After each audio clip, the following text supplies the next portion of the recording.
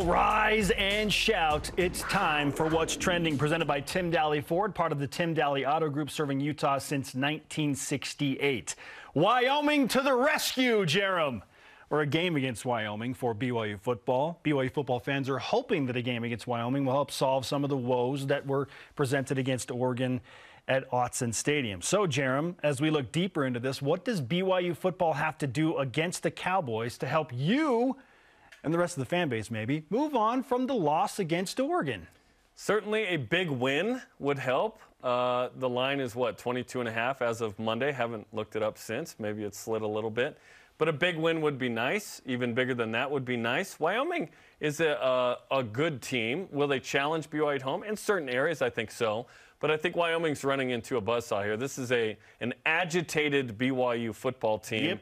As evidenced by some of the comments this week, they want to move on from this game. They want to perform better. They know they're better. Let's listen to a couple of sound bites to illustrate this, starting with Kalani Sitake.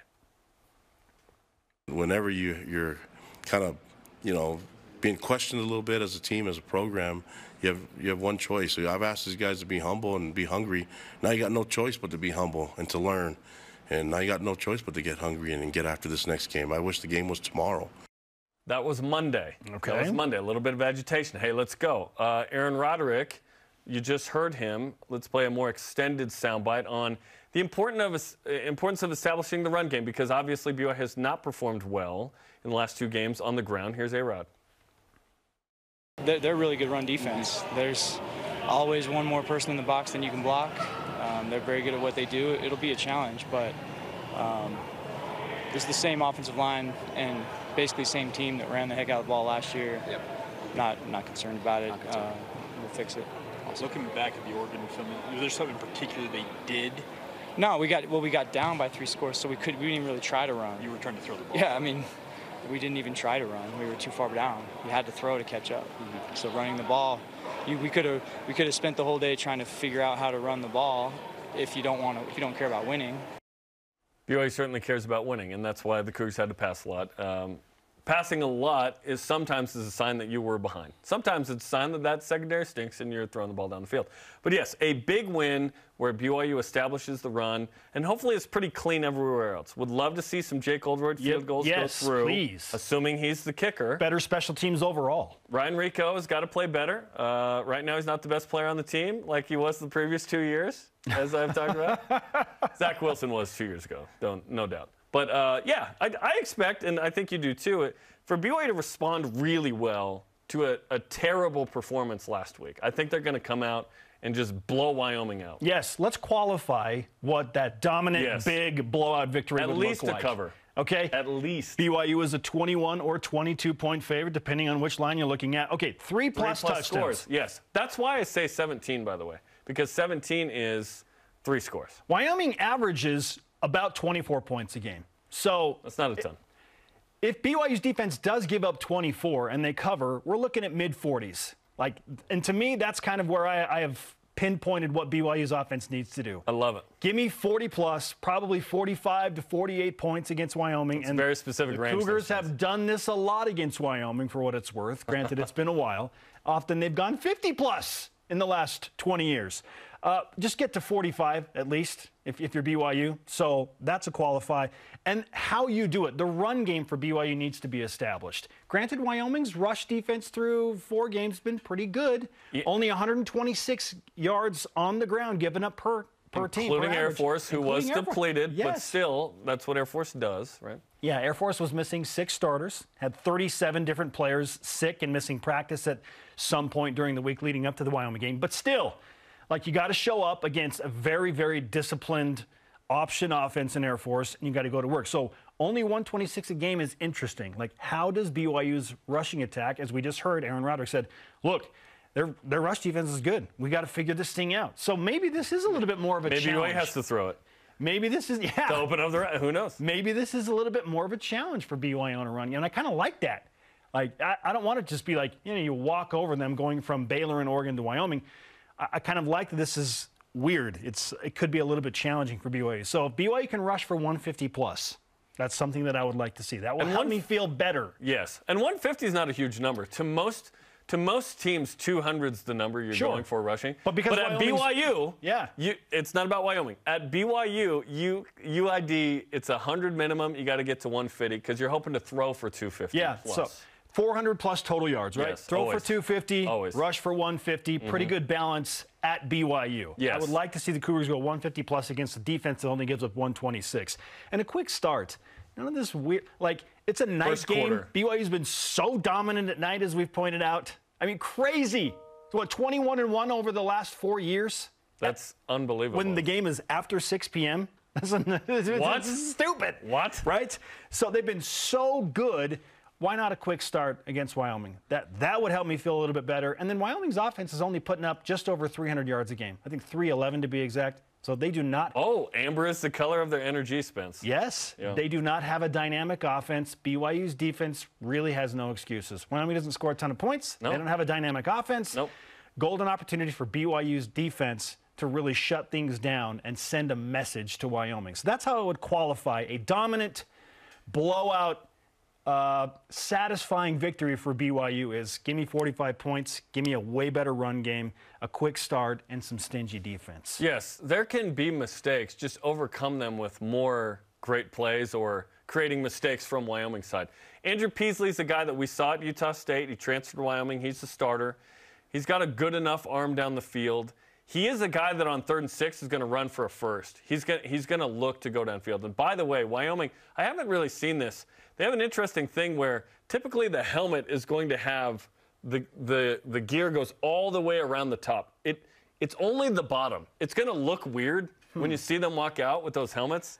I've watched like almost 2 games, Air Force in Tulsa, and I'm like, what's up with that helmet? It's a Wild West. It's a different design, but Wyoming certainly presents a few challenges. They're not the challenge, of course, that Oregon and Baylor are.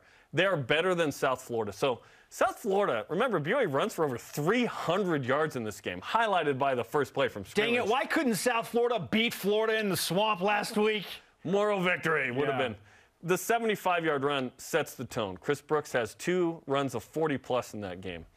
This is an important game for Chris Brooks, and I think that he will come out and be similar to what he was against South Florida. I would love to see a 100-yard game from Chris Brooks. Now, if Wyoming decides we're going to make BYU throw the ball, then you throw the ball and you win that way.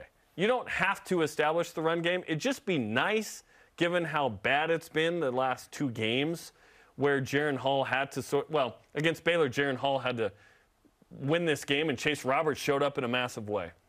Will we see a Puka Nacua in this game? Please, Will we see Gunnar Romney? At least a series or 2, please. Because the goal for those 2 is to get back to beat Notre Dame. The only way that BYU gets the real bad taste out of their mouth from Oregon is to beat Notre Dame to me. I think even if BYU dominates the next 2 weeks, we're still going to go, well, that Oregon game was still, but we're still going to, that's going to linger. But if you win the next 2, which BYU is going to, and then you beat Notre Dame in Vegas, we will forget about the Oregon game because guess what? BYU's right outside the top 10, if not right back in it, with only 1 loss at Oregon, who, hey, go Ducks. Hopefully they have a great season, and that loss looks like, well, it's hard to win. I was just going to ask you that. What's your status on Oregon? Like, do you want Oregon now to win the Pac-12? 100%. Yes, beat Utah. Absolutely. Like BYU's opponents, I am cool with all of them winning outside of the BYU game. Utah, though, a little bit different.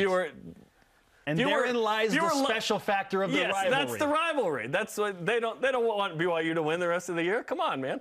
Although last year it was a respectable loss for Utah to lose to BYU. 10-3 it BYU. wasn't as respectable to lose to San Diego State and Oregon State, I think, last year. Now, I'm glad that you bring up like the Oregon Ducks specifically because, as bad as that was in Eugene, like just maybe Oregon rebounds and is a special team. And we look and say, okay, Georgia, they're truly in another stratosphere. Yes. Oregon's a legit top 10 team. If it turns out the BYU loses on the road after all is said and done to like a top 10 Oregon team, is anybody going to be like, oh man, that was terrible loss? Well, and it was early in the season. Last week I said, Spence, if BYU has to lose a game, That's the game to lose.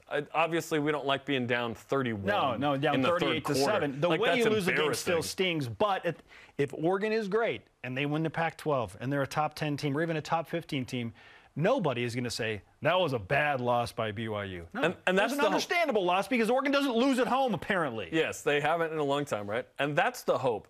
But the controllable is, can BYU learn from that situation, pound Wyoming and Utah State? Thursday night game next week, by the way, short week. Let's go.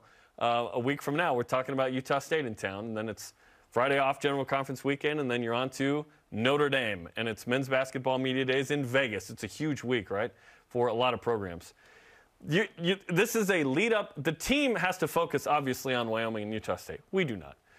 We can think about Notre Dame and Arkansas sitting there, third game away and fourth game away. Get right for those teams. Yes, establish the run game, get that confidence back. Beat up on some G5s. And then you've got the real challenge of Notre Dame and Arkansas, where if BYU can split, you're in business. You got the 2-2 versus the Big Four like we talked about. Now you got to take care of business at home against some teams. You got to go win at Boise State. You got to beat Stanford on the road. 10-2 would still be in the works.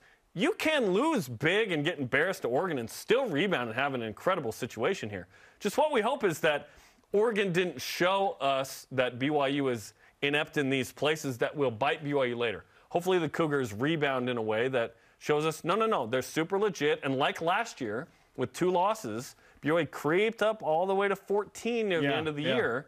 And had they taken care of business in the bowl game, would have finished top 12. Now, you bring up Puka Nacua and Gunnar Romney. I'm hopeful that they play at least a few series. Specifically Gunnar. Just get him on the field. Let him get, at least dressed and warmed up. For sure. If not in the game. Same with Puka. And then on the defensive side, Tyler Batty and Earl Tuioti Mariner have practiced this week. That's good news. The BYU rush defense gets a shot in the arm with the reemergence of those 2 guys back on the defensive line after they sat out against Oregon. I don't know how much of a difference that made against Oregon. It made somewhat of a difference. To not have 2 experienced defensive linemen. When you're down 31, I'm not sure there's much. Yeah, I don't know. But getting all of those guys back, that should help. Now, our